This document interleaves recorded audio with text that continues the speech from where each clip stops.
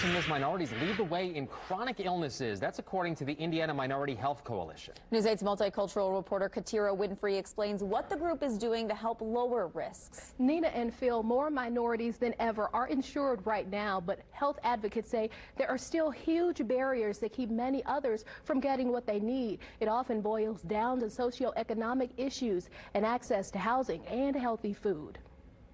Indiana Minority Health Coalition representatives say chronic health conditions disproportionately impact minority communities. Cancer, diabetes, HIV/AIDS. Tony Gillespie says for years the agency has worked to lower those stats by working with 21 organizations, but the state isn't quite where it needs to be. But quality, consistent health care is very important. The agency is putting added focus on lowering maternal and infant mortality rates in minorities. Black infants are 2 times more likely to die, and black women are 4 times more likely to die in childbirth-related issues. He says the group has already advocated for change to Medicaid coverage and is working on research to better understand black or brown women's experience with getting access to prenatal care, at the same time highlighting how doulas are playing a vital role in minimizing deaths.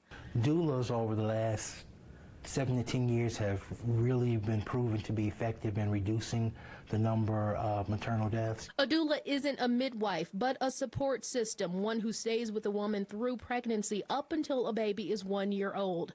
We spoke to doula Sante Hunt by video call. She calls herself a second pair of eyes for black women who may go unheard in the doctor's office. It could be a case of, they're on Medicaid or they have no insurance at all.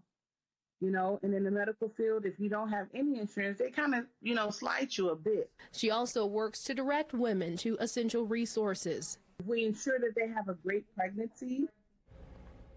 And the Indiana Minority Health Coalition is hosting its first Doula Day at the State House later this month. They'll be there showing people the growing roles doulas play in Indiana.